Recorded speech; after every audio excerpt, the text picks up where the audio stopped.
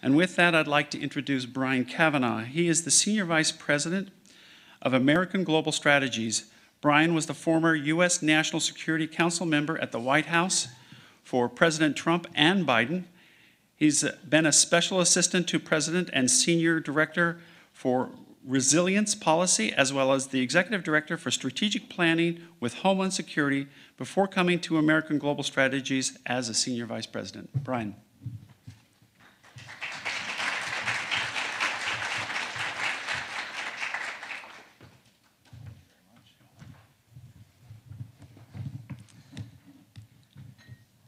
Good morning, and it's great to be here in person with all of you today. It's definitely a change from the last several years. Thank you, Bryant, for the warm introduction, and thank you to Gerard and the leadership team at the GBA for allowing me to speak with you guys today. As we open this two-day event, Blockchain Infrastructure, Building Blockchain for Government, I find myself inspired by the mission of the GBA to serve as a facilitator, bringing together all levels of government with various industries to enable efficient, ethical, and rational adoption of blockchain technology with the goal of increasing our quality of life and strengthening our collective resilience. Nature abhors a vacuum, as the saying goes, and if our critical infrastructure owners and operators fail to evolve and revolutionize their approach to operations and security, we will jeopardize the very assets, systems, facilities, and networks our modern society has come to rely on every day in nearly every aspect of our life.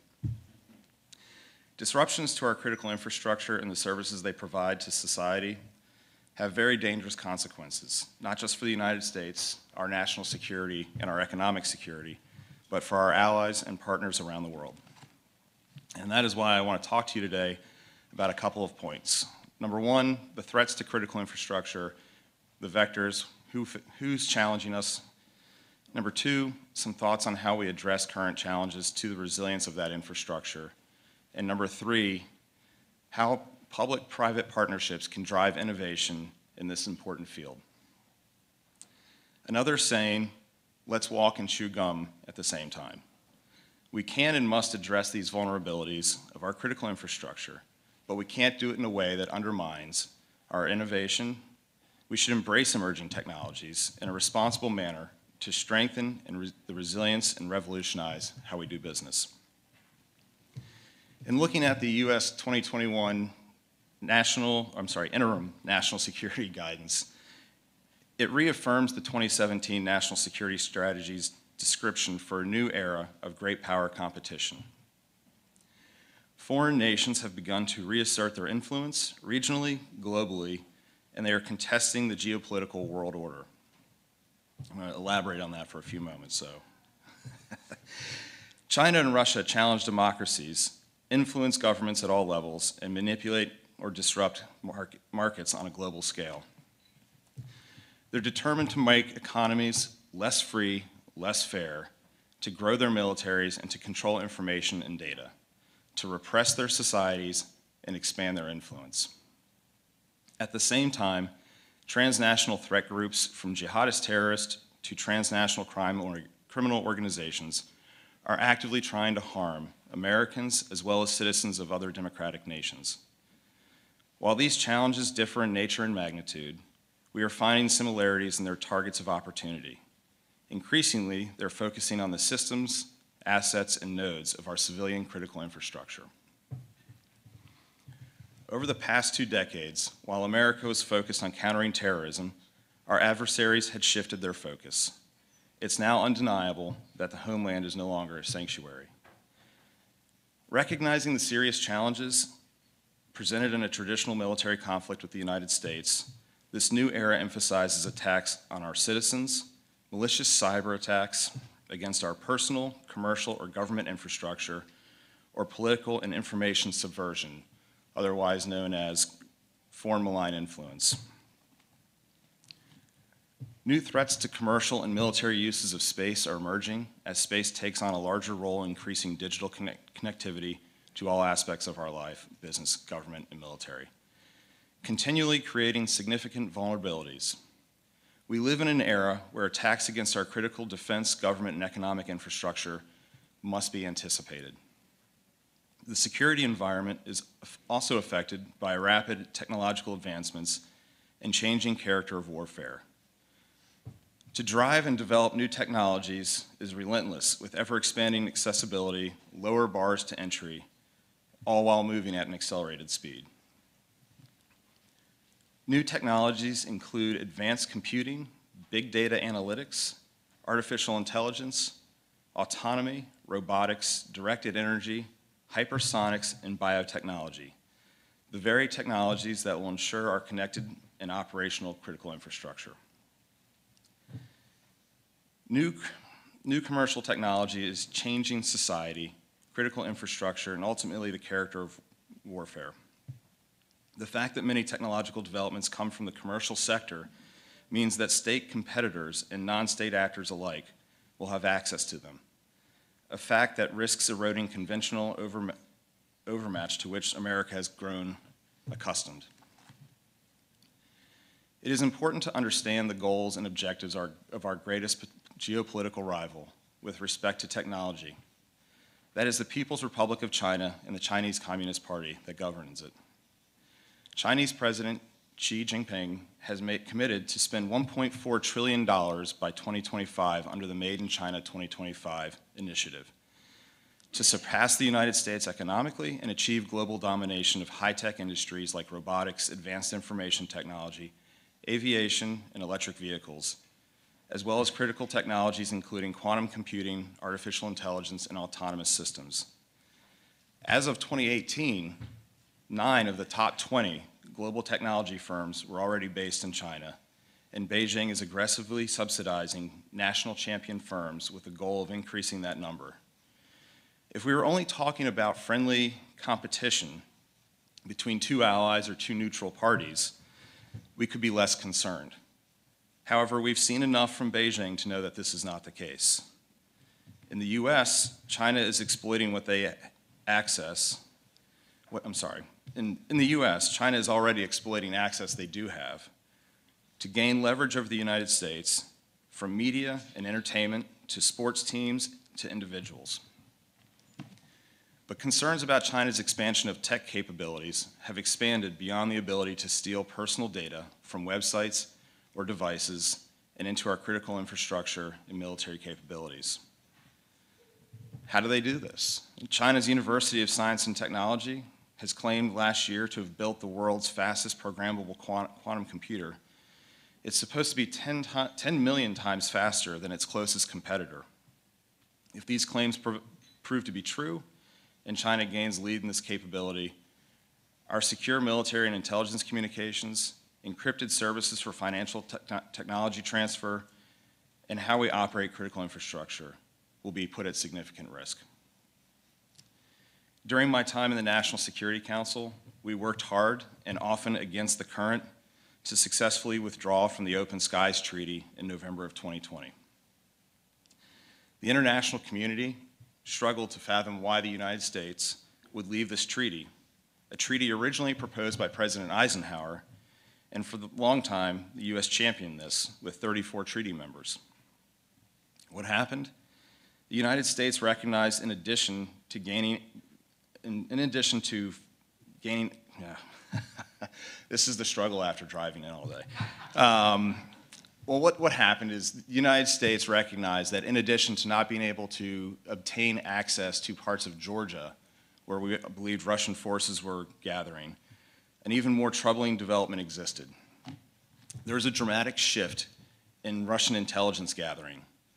During the flights over the United States, a noticeable shift was made. The intelligence community assessed a major violation of the treaty. The intent of Open Skies was to allow mutual aerial observation of military forces, their movements, in an effort to better understand what is happening in a country to avoid unnecessary escalations based on misconceptions. However, Russia had increasingly been using the flights to not observe military forces or their movements, but rather to enhance their understanding of our critical infrastructure, its interconnected nature, and the vulnerabilities of our system. Significant mapping had been done of things like pipelines, the energy grid, telecommunications routes, and fiber optic cabling.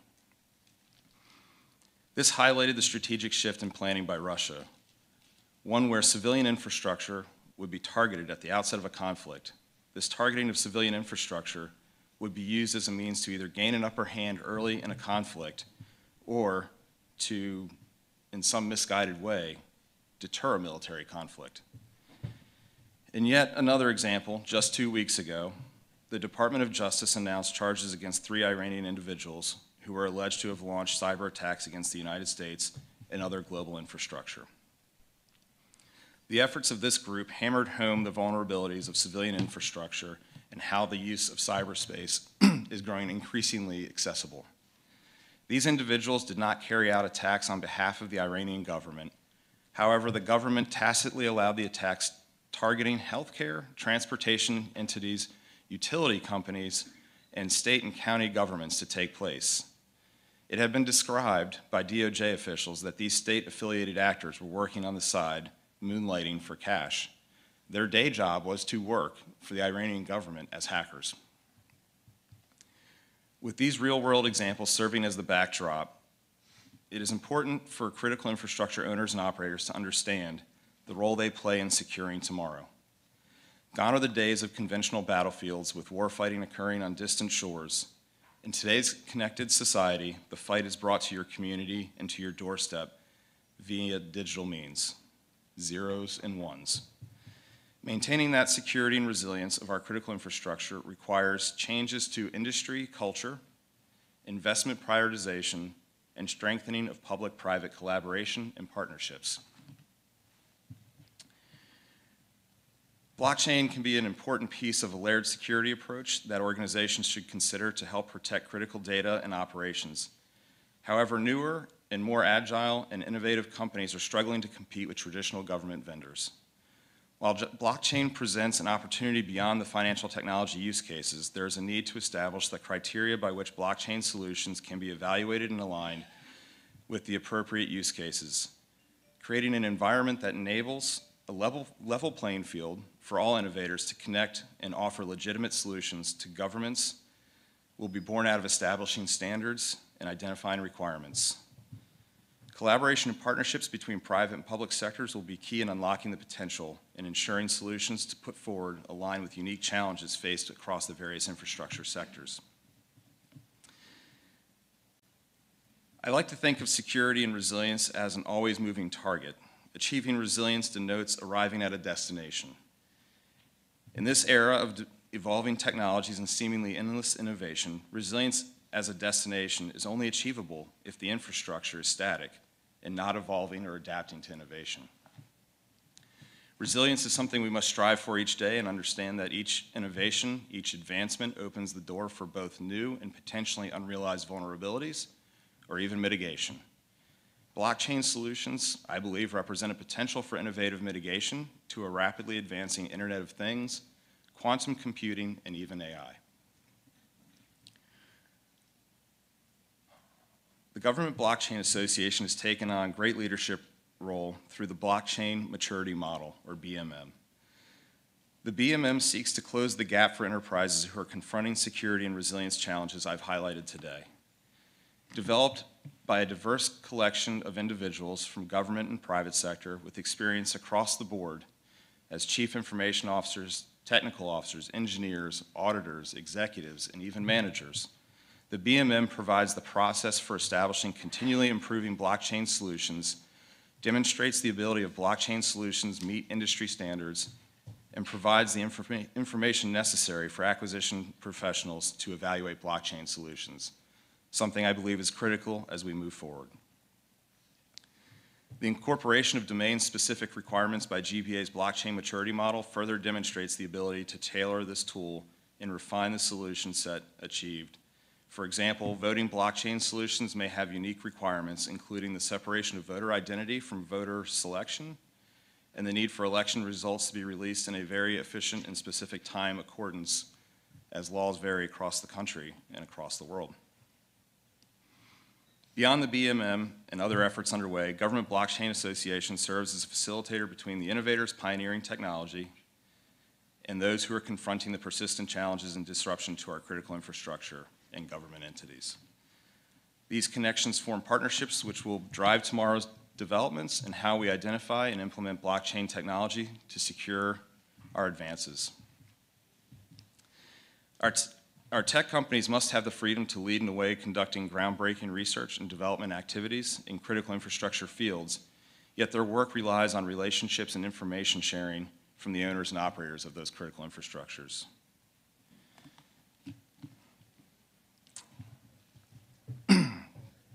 The threats described today to our private sector and tech partners should call for renewed emphasis on insider threat programs and operational security. There are examples out here today where algorithms and open source data can assist in closing the gap between intellectual property theft and understanding the risks inherent with personnel. Companies as well as governments should reevaluate how they conduct business with regards to personnel security and IP protection. In closing, in this era of great power competition, we must take steps that ensure we strengthen national security through critical infrastructure resilience. To secure U.S. critical infrastructure, it will take hard work, creativity, and perseverance. But there are attributes that fueled America's rise from the very beginning and helped us achieve global economic technology leadership over the decades. Our national security and future of our freedoms depend on the private sector and the partnerships with public entities. As you guys continue through this two-day event, I look forward to great dialogue.